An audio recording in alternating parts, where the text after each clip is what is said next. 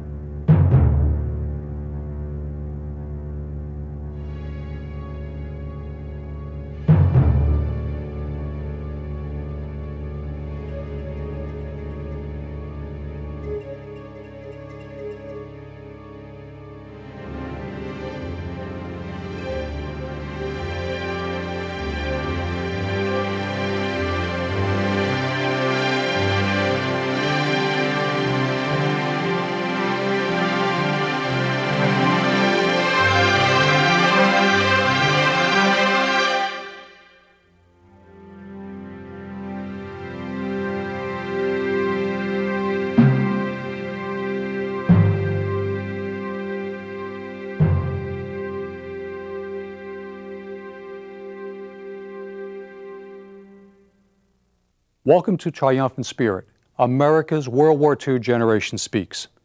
This program is a series of broadcasts featuring the stories of a generation that fought and won the Second World War. No matter how they fought the war or where, on the home front or the battlefield, each veteran featured on the program contributed valiantly to a victory that changed the 20th century. Here are their stories in their own words.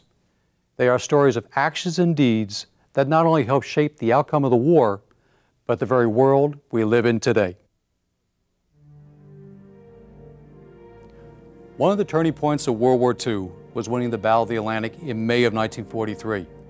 It was a battle that had to be won if the Allies ever hoped to invade Western France and defeat Nazi Germany. The German submarine fleet proved to be one of the greatest threats to Allied victory in Europe.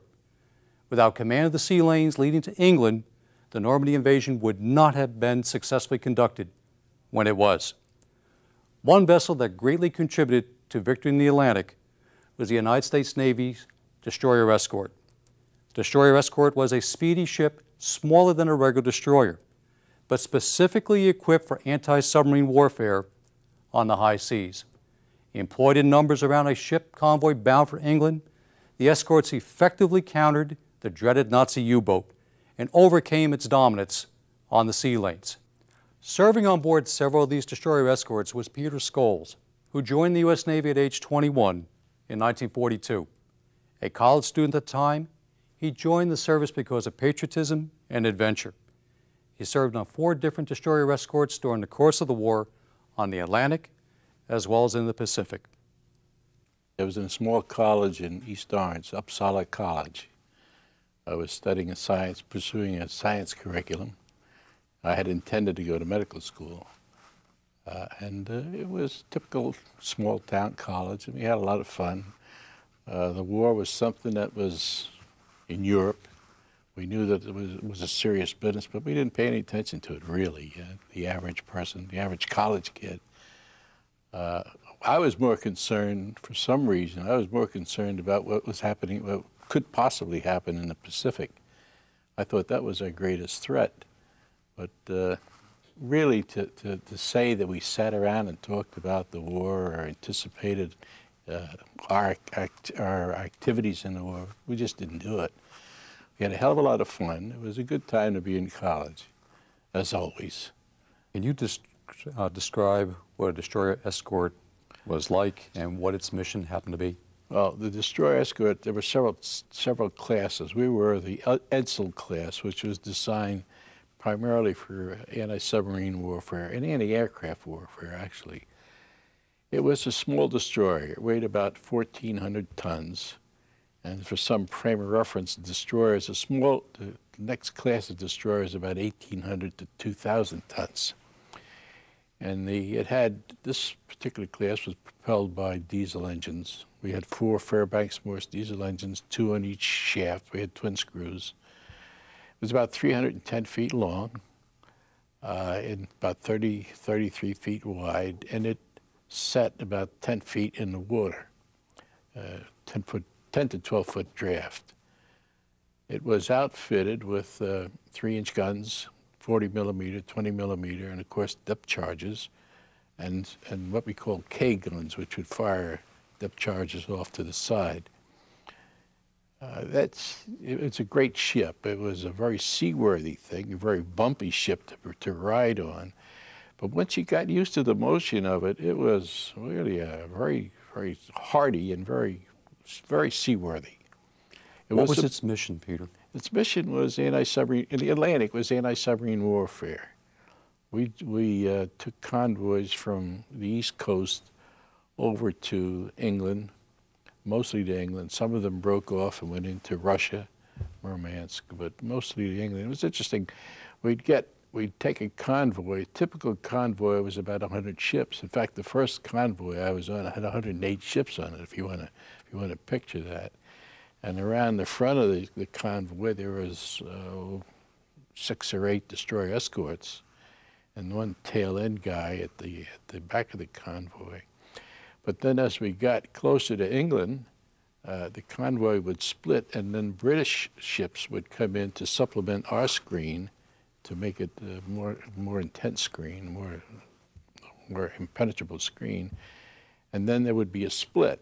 Some would go off to Russia, some would go into Northern Ireland and then down the Irish Sea, and others would go up the English Channel into like Portsmouth and all the seaport, Cardiff, Liverpool, all those areas. But I had great admiration for the British. Those guys, they were great seamen to begin with. Of course, their history is the sea. And their ships, they didn't have the time to maintain them. And at first sight, you would say, look at that hunk of junk. What kind of a tub is that? They just didn't have the time, like we had, to maintain the ships. They were at sea all the time. They were rusty, and they were awful looking, but boy, those guys knew how to handle them. They're excellent seamen. Peter, you just described the makeup of a convoy, how the destroyer escorts were deployed, how many were in the convoy itself. What I'd like to describe now is what a typical day on board a destroyer escort was like for you. Well, an officer on a destroyer escort, your primary duty was as deck officer. For a period of 4 hours, you were in charge of the ship up on the bridge, and you did everything you had to do to navigate, keep the ship in position, and to run the ship. Then you had 8 hours off, 4 on and 8 off. And during those 8 hours, you had other responsibilities. You had a division. For example, I had the C division, which was the radar men, the radio men, the sound men, the navigator, and these were all intelligent kids, and we were all kids, and it was hard to maintain a balance between being their boss and yet being a peer. So, but these were intelligent guys, and so you had to be on your toes with them. So that was the other assignment. And then during if you were called to battle stations, my station was the anti-submarine officer, and I had to get up on the bridge and evaluate the sound contact and then start the attack. Usually I would run it, or the captain, depending on how he felt about it, he would take over and he would run it. Then we would go ahead and do the attack and do what had to be done. Did your escort ever spring into action against a German U-boat? Yes. And if so, Peter, would you please tell us about it? Well, this was off the English coast in the near Land's End, the approaches to England. I remember when we left on this particular convoy, in a pre-convoy conference, they had a map with pins on it to show the sightings, submarine sightings. My first impression when I said, how the hell are we going to get through that? I never saw such a massing of pins, you know. But anyway, we took the convoy over, and just before we got into England, we began to get these contacts. And you'd run off and fire. One of the destroyers would chase it down and keep it down. In the meantime, the convoy moved along. This one particular one that we got was a solid contact. And then I said to the soundman, I said, this is a solid one, let's go. And we dropped, in about 3 hours, we dropped 91 depth charges, which is seven patterns, 13 depth charges to pattern. I think we got the ship. I think we got the submarine. Of course, you don't get credit for it in the Navy, you don't get official credit for a sinking unless it's a gruesome thing to say, unless you recover human remains. We had oil, we had debris and everything, but fortunately maybe, we didn't get any, didn't recover any human remains, but I'm sure we got that one. Because there's a special projectile that we had. It was called a hedgehog, which is really a forward-firing depth charge. And those things only go off if they make contact. And we fired 2 patterns of those besides the depth charge, then they both went off. So I think we either sank this guy or he gave him an awful headache. It was quite a skirmish. You had mentioned that you had seen at times the torpedoing of one ship after another. Can you describe the torpedoing of a ship and what actions were taken to save the lives of those on board? Well, this particular incident I'm talking about happened the second night out of New York. It was a convoy composed mostly of gasoline and oil tankers. And there was a troop ship on. Incidentally, the troop ship was the Erickson. And it seemed to me that Erickson was in every convoy, but it carried troops to Europe. But I was in the after officers' quarters. I was a very junior officer at the time, and I was called. What would happen is they would buzz me first, so to give me time to get up on the bridge before the general quarters, because when those sailors start falling out of their sacks, you can't get through. So I got a buzz, and I started out, and I no sooner got in the cruise. I was carrying my life jacket and the helmet or whatever, and I no sooner got in the cruise quarters than the general alarm went off, and these guys came out. I lost everything. In fact, I was up on the main deck running to the bridge. All I had on was my skivvies. And I'm running up to them. But anyway, I got out on the main deck, and I saw this burning ship alongside, well, maybe 1,000 yards off on our right. And my first reaction was to yell, and I think I yelled all the way up to the bridge, you know, the excitement of it. So I was shouting, and I don't know what I was shouting, but I remember yelling. And what had happened was that the Germans had, submarines had what was called an acoustic torpedo. It homed in on a sound, very much like today's smart bombs. And it homed in and hit this particular ship, which was an oil tanker, SO tanker. It was carrying high-octane gas, incidentally. And it hit it in the stern, and then it in turn went over and smacked into another ship and was burning furiously. So we maneuvered in close to the ship because there were still guys on the tanker. We were telling them to jump in the water and jump onto the ship. And they were reluctant to do it. I can still see one guy, you know, waving with the flames behind him, but still he didn't want to jump off. And of course he was lost. Then there were a lot of fellows in the water, some badly burned, and we helped them out on the water. We dropped the cargo net over the side of the ship. In the meantime, the convoy had gone, was still going. He couldn't stop.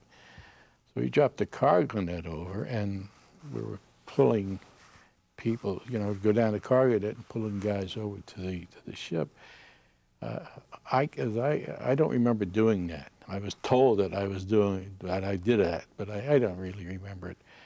B.B. James was my buddy, and he was on the other side of the car, and he said, "You and Mr. James are pulling these fellows out of the water." I can't visualize myself down there because I can't swim, but that's another whole story. But we pulled them over, and we got them aboard, and the doctor treated them.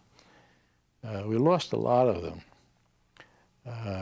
In fact, the following morning we were still patrolling, and this is kind of gruesome. But anyway, there was one of the crewmen was in the water, and he was dead, and there was a shark attacking him and was rolling him over and to bite at him.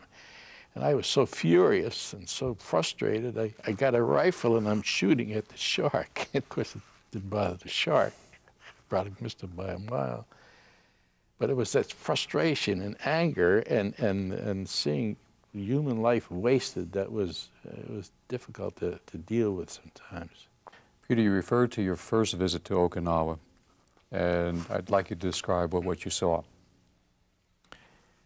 Well, that was a bad time in Okinawa. That was when there was the kamikaze attacks, and we went up with the carriers, and we were sent to a Fox 1 position, which was like a picket line. I was on a different destroyer at that time, but we were sent up closer to the what they call Nancy Shoto chain of islands that came down from Japan. We were sent up there to intercept any kamikaze formations coming down, to warn the fleet so that they could prepare and fight off the kamikaze. But we had gotten in that, they detached us from the carriers, and they said, go up there and do that and be part of the radar picket. We had no sooner got there when they said, now you better come back and take care of the carrier. So we turned around, and there was an APH that took our place, the Rixie. APH stands for what? It's an attack transport, carried troops in towards the beach for debarking on smaller landing craft, but on the way out, it served as a hospital ship. So it was an attack transport hospital ship, APH, and that was the H designation. But it was set for all ships, it was sent to be part of the picket line because we were running sort of ships. There was 107 destroyers either sunk or damaged in that kamikaze stuff. It was like a meat grinder. So the APH took our place, the Rixie, USS Ray, I'll never forget it. No sooner did we get back to the carriers when the Rixie was hit badly. So we would have gotten it if we were up there. So we were lucky. We got back to the carriers, and we patrolled in that area, and that was pretty much. Many ships were sunk in that, and there was a lot of activity. It was 4th of July, but. This may be difficult for you, but Peter, can you describe a kamikaze attack on any one of the ships that you were protecting? Well, yeah, it's a kind of a relentless thing. They would come out. Most of them would come in very, very low. They'd come in low, and what you would do is you put in a wall. You couldn't hit them because they're coming too fast and too low. So what you do is you lay out a wall of anti-aircraft fire, and hopefully they would fly into it. So you set your missiles or your bullets, for lack of another, shells for a certain distance and a certain height, and you just keep shooting for that area. And then they would come in, and a lot of them got hit and went down. But one of them went to cartwheel, actually, in front of our ship, and went like that into another ship, and it just exploded. The thing about it is the noise. You go to a 4th of July thing, you go to a fireworks, it's going to end pretty soon. It's going to do it, and then there'll be a grand finale. This never ended. It just kept going and going and going. Day as well as night? Day and night, sure. Night, evenings. So it just didn't stop. We were given orders to go into Keyron, which is northeast tip of Formosa, to open a prison camp. Now, the second atom bomb had been dropped by then, so that the war, for all practical purposes, was over, but they hadn't signed any peace thing. So we were told to go into to open this prison camp. The man running the camp was a Navy, Japanese Navy commander, and I met him, and we went up the center of town out toward the prison camp with my sailors, which is really a laugh. They got into the excitement as they had all kinds of gear on, the boots and the machetes, and you think they were cowboys. Again, going back to what I said before, the informality of our ship. I was wearing my officer's hat, a pair of shorts, sweat socks and moccasins, and a T-shirt and the sidearm. That was my uniform. But anyway, we went to the prison camp, and this is something I'll never forget. These were prisoners from Singapore, Hong Kong, Burma, mostly British and Australian. Had been in a prison camp for about 3 years, or more, some of them. Skin and bones. They were and they had all been together in this prison situation, working during the day in mines and in fields there. Malnutrition was rampant. They were all underfed. And we got to that camp, and these guys, they saw us, they went crazy. Here come the Yanks, the Yanks. We knew the Yanks. I never thought of myself as a Yank, but now I'm a Yank. You know? Here come the Yanks. They picked us up and carried us on their shoulders. They could barely carry themselves, and they were carrying us around. I'll never forget. It was a most exciting thing and a most heartwarming thing. But then the other thing that struck me was how quickly British discipline took over. Now, here are guys living together as peers, if that's the right word, all suffering the same misery and all eating the same food, officers and men. But as soon as it looked like things were going to go back to normal, British discipline came into place. These guys, you know, they formed ranks. The officers became a separate group again. They had their orderlies, they call them batmen, who now assumed a different position. Instead of being all together, now the discipline took place. And these guys walked down, had to be at least 3 miles, you know, when the final thing, walked down to the docks in order, carrying each other or whatever they could do, but in, you know, as military as you could possibly get, skin and bones. What actions would you change if you had a chance to relive those years again? I don't know. I'm glad I lived that time. I'm glad I survived it. I don't think I would do anything different. I would hope that I would get the same kind of ship and with the same kind of people on it.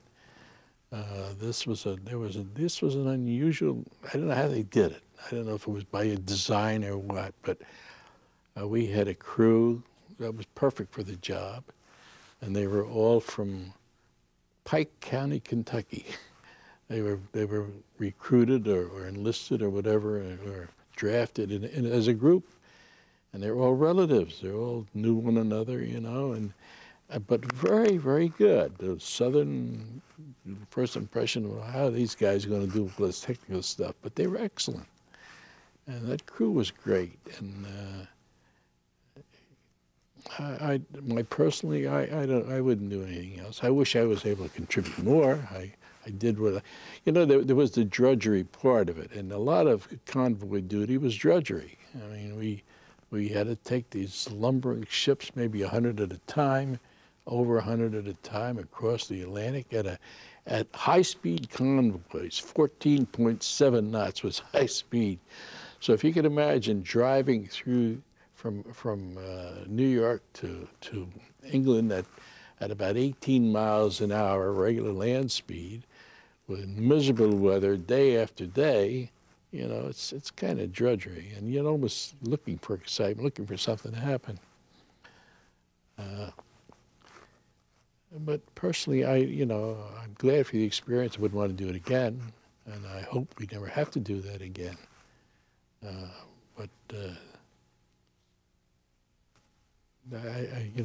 As I say, I'm grateful for having had the experience, and I don't think I'd do anything different than what I did. If young people today were called to action because of a general war, do you think they would respond the same way you did? Well, I would hope so. You never know what you're going to do till the time comes. My first impression is these guys won't do it.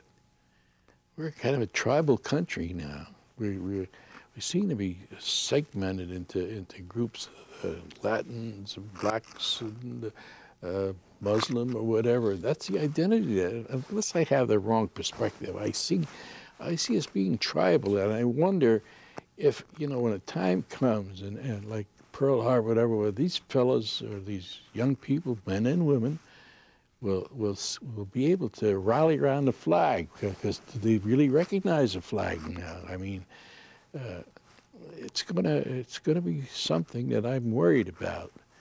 I could be all wet, because as I said before, you never know.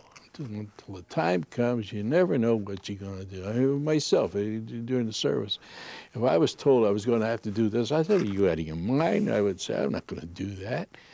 But when the time comes and you have to do it, you find you're doing it. And I hope, if it ever happens, that we have this kind of another crisis which would call for a mobilization of everybody. I hope the right feelings will come up among these young people, and to do what has to be done. And I think they will. You talk to individual people, and you talk to young people, like the kids that I've met, I shouldn't say young people that I've met here on campus today. I mean, I would have every feeling, that if the time comes and they have to do what we got to do, they'll do it.